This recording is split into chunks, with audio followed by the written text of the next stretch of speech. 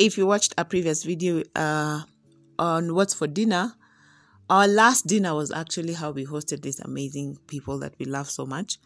And you guys, we stayed up so late that by the time they were leaving, a girl did not have the strength or the energy to clean up. So this is the morning after, and I'm just here trying to make sense of my life. Okay, as you can see, our kitchen is a mess, and I decided while I'm at it, I might as well clean my kitchen appliances. It's not so early because we slept late, and I was kind of hoping the kids would sleep in quite a bit. But our last born decided, oh no, I shall leave my bed and come and sleep in the living room. Who am I to judge? Okay, so he's already up here. And yes, as you can see, guys, I left everything on the yanni. I just left it the way it was. But I'm glad because there is now no condemnation. Right, guys? Yes.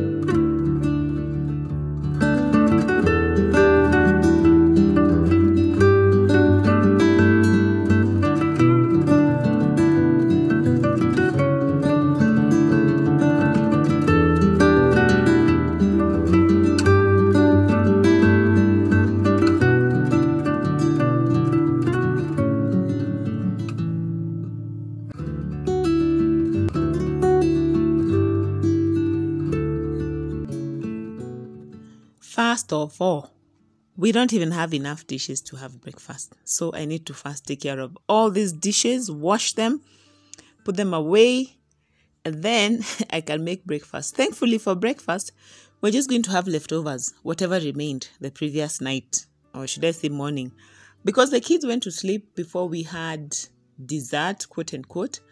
As I said, we stayed up late. So they haven't tasted the muffins. They didn't taste the fruit twist nut. Imagine up to now, I don't know what it's called. I keep mixing up the names. So that's what we're going to have for breakfast. And all I'm going to do is to make some hot chocolate. But yes, in the meantime, I just have to, you know, figure out this kitchen, wash some dishes, all that jazz.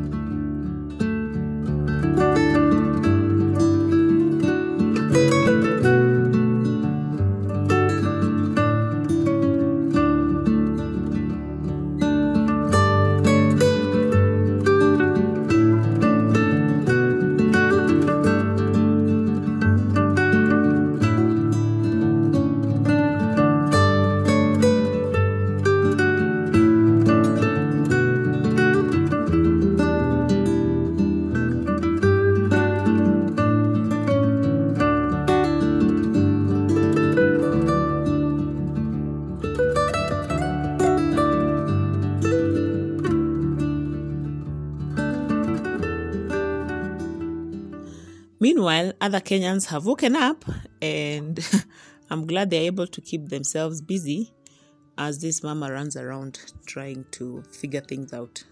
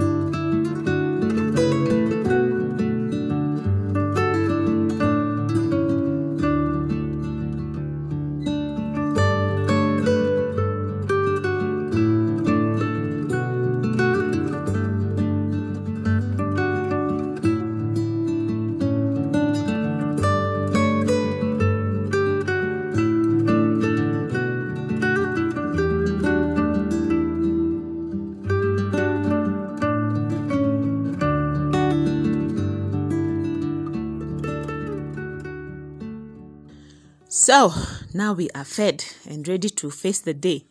And when it comes to cleaning my kitchen, the first thing that I want to do, of course, after I've washed all the dishes and put them away, is to soak my cleaning cloth, because you guys, you know how stinky these things can get. And I don't want to use a dirty cleaning cloth to clean my kitchen, because I'm just going to be spreading all these germs everywhere. So I'm just going to soak it in some water and some vinegar. I'm telling you, it takes care of the odor and all those germs. And then once it is soaked for like 15 minutes, then I can feel comfortable using it to clean the rest of my house. For cleaning the washer, by the way, I've done an entire video on how to clean your washing machine, like to do a deep clean.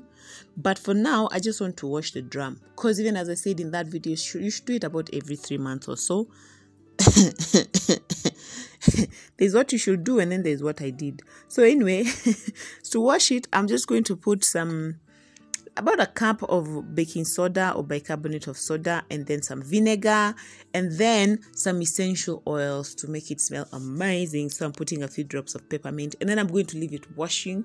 Use a warm wash if you can, and then it's just going to get rid of any odor and germs build up in your washer.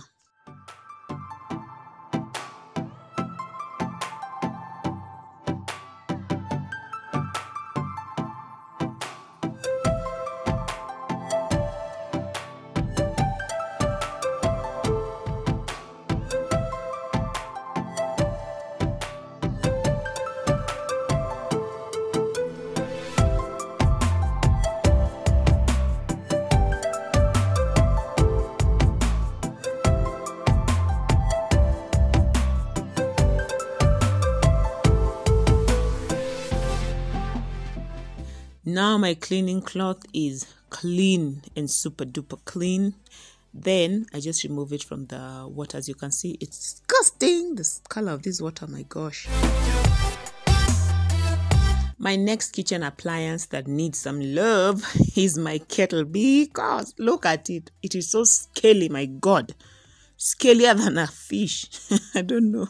So to wash it, I'm just putting 1 cup of vinegar and 1 cup of water, and I'm going to boil it, and then I'll just leave it to stand for however long my soul desires. So I'll just soak it in that and leave it.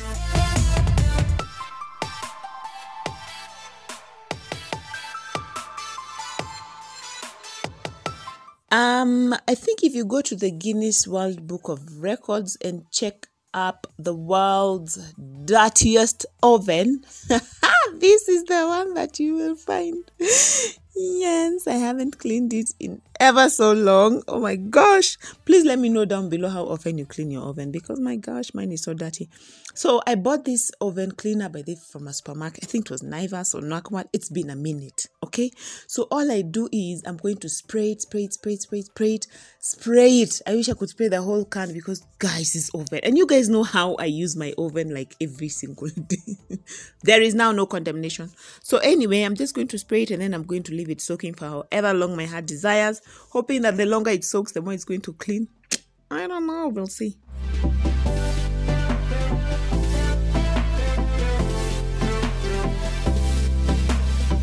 So as the oven and the kettle are soaking away and my washer is washing, time to wipe down the counters, the walls, everything in the kitchen. I'm really not doing a kitchen deep clean, although it's turning out to be one. I still intend to do a zone 2 cleaning for the Fly Lady system. In the meantime, I'm just doing what I can, okay? Yes, using my trusty method cleaner, because hello, need I say more?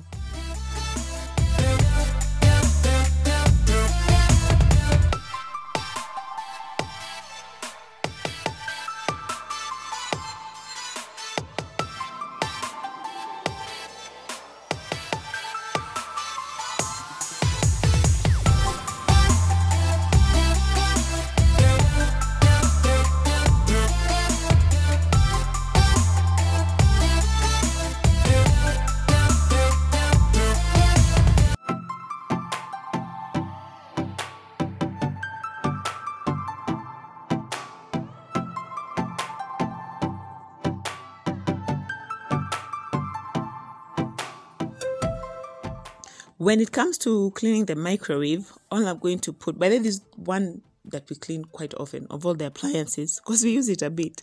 So I'm putting 1 cup of water, 1 cup of vinegar, and then squeezing like 1 lemon. Then I'm going to heat it in the oven for 2 minutes. In the microwave for 2 minutes. Then I'll leave it to stand. Again, it seems like I'm just leaving everything to stand.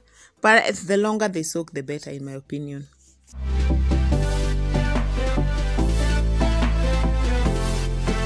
On to the fridge. The plan is to remove everything and wipe down and then put everything back, apart from all the things that are growing legs and the experiments. Oh my gosh, you guys. This fridge is relatively new. If you watch the video on how we upgraded from the old fridge, then you will see, yes, where we came from and where we are at. We are getting used to it. We actually like it a lot. But yes, I guess we still need to up our game when it comes to cleaning it. Check out that video, by the way. Very interesting stuff. And if you are enjoying this content, guys, remember to hit the subscribe button if you so desire. And don't forget to check out my skirt that I bought. I did a thrifting video. Yes, my modeling career, by the way, is really taking off, you guys. If you haven't checked out that video, oh yeah, I'm rocking these clothes, guys.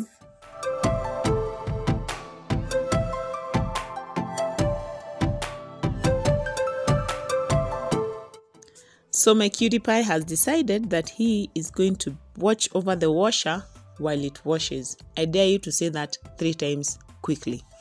Anyway, the rest of the kiddos are in class because we are homeschoolers. If you're new here, and if you're new here, welcome. We're so glad you're here.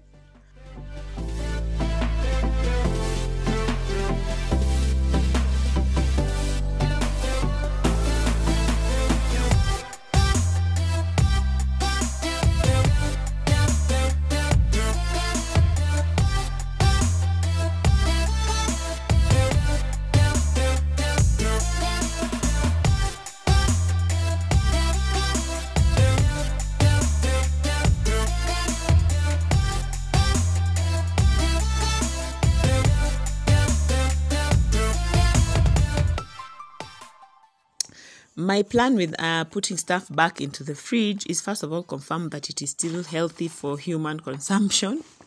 And then all the leftover food that is there, sometimes we just collect stuff. I'm telling you, oh my gosh. So I'm going to put everything that can be eaten and is ready for eating on the top shelf. All right. And then just tell our help that before we eat anything else, let us first make sure this top shelf is clear.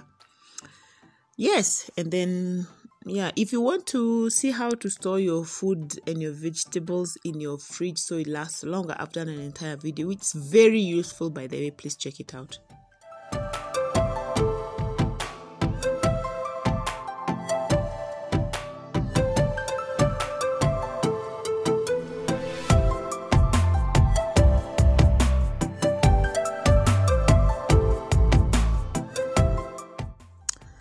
Oh my gosh, can you even with this oven?